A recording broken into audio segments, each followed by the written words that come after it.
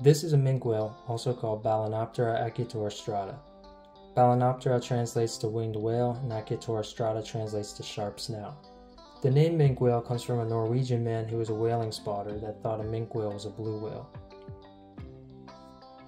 Speaking of whaling, minke whales are heavily hunted in some countries today since their larger baleen counterparts were overexploited. In the past, they were commonly overlooked due to their small size and speedy swimming. As I said, these guys aren't very big. In fact, they're the smallest whale of the great baleen whales referred to as rorquals. They can grow up to 35 feet long and reach 20,000 pounds.